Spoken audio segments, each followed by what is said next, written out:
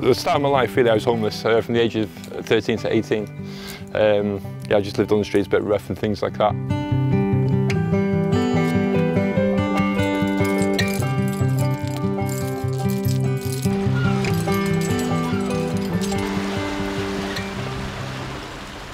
This is one of the places that I used to stay when I was homeless. And you know, I was raised here in Holyhead. And what you gotta appreciate, my mum was a living mother. She was living, she was caring, she really was, but I was just so hard to live with. Every opportunity I got to run away, I did that. Like, even at home, I punched holes in the walls. I was just that horrible little child that you think about. I was that and 10 times worse. And equally, I've come from this sort of like angry little lad, living on the streets for a period of time, becoming more angry and more hateful towards people, because I thought, like, you know, everybody had a vendetta against me.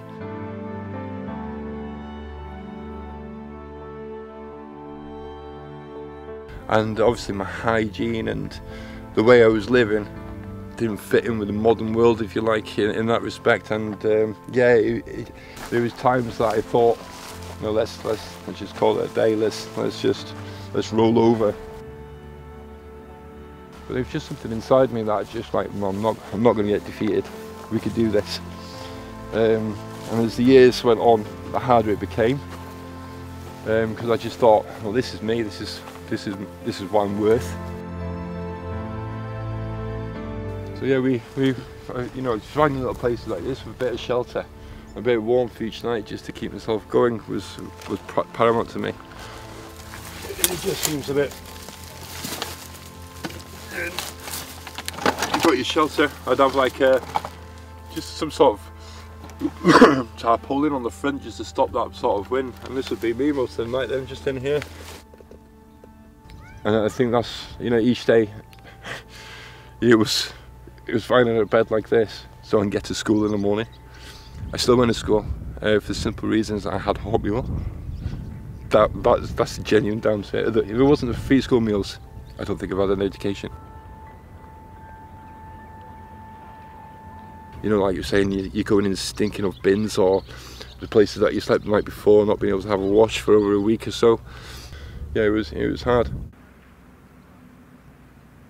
I got myself involved with the old Holyhead Opportunities Trust, and they had a climber there and a support worker called Martin Rickard. That's what got me into the outdoors, really, was him, and he put me under his wing. And rather than sitting times in spaces like this, I was out climbing and getting familiar with what life was really about, rather than trying to survive.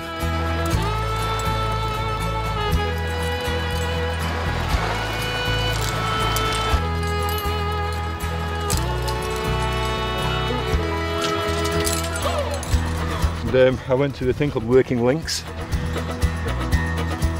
So I've gone there for my forklift licence, if I'm honest with you. And one of my old support workers, she said to me, "Well, what are you doing? You're climbing." You know, at the time it was a rich man's sport, really. I mean, couldn't afford the kit, couldn't afford the training. So I said to her, you know, it is what it is. You know, I can't afford it. And she was, "Well, have you heard of the outdoor partnership?" I hadn't at that time.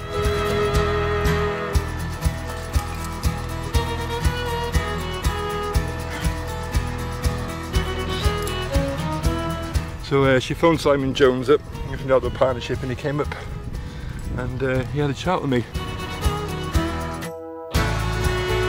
Simon Jones offered me a gateway to employment through the Outdoor Partnership, where we had 1 day a week,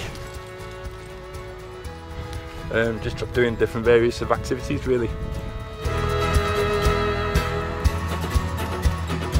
And again, like my situation didn't make that any easier for me. Like I say, I was living rough on the streets and things like here. So the times, you know, most times I got to Bangor okay, But there was a few times that I've had to walk from here, from Holyhead, to get to the course and do it. I knew it's what I wanted to do, and it was free.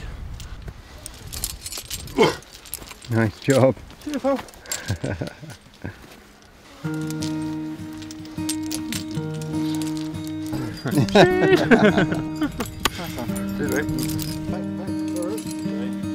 Sorry?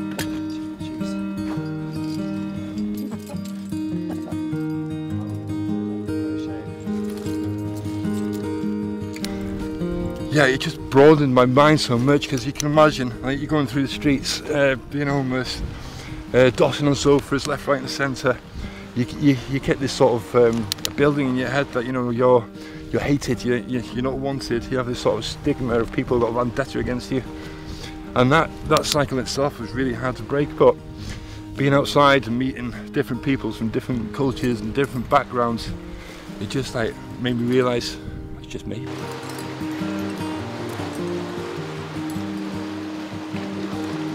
It's really just me and my bad thoughts, and thinking maybe in a paranoid way about people and not giving them the chance.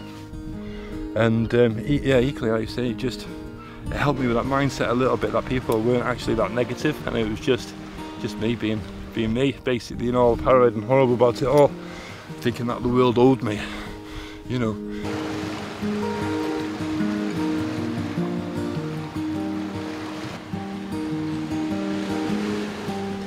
You could be sat with people that you've been with for years, that your friends, your family, and it's all you know, and like to break away from that circle and what you know and can be comforting was and is the hardest thing, I think, for anybody. Is it under the border that way? And like for me, the breakaway was like meeting people like John. Let's go climbing, let's go hill walking. You know, then I'm not in the town, I'm not associating with, and don't get me wrong, the people are lovely that I knocked about with, you know, they weren't criminals or anything like that, they were just bone idle like myself, you know, and I think it was just that age, I think, you know, it's just that I think there was that hard part, is that breakaway, and just trying to think, oh, actually, there's better things in life, like this, like your problems just go away, don't they?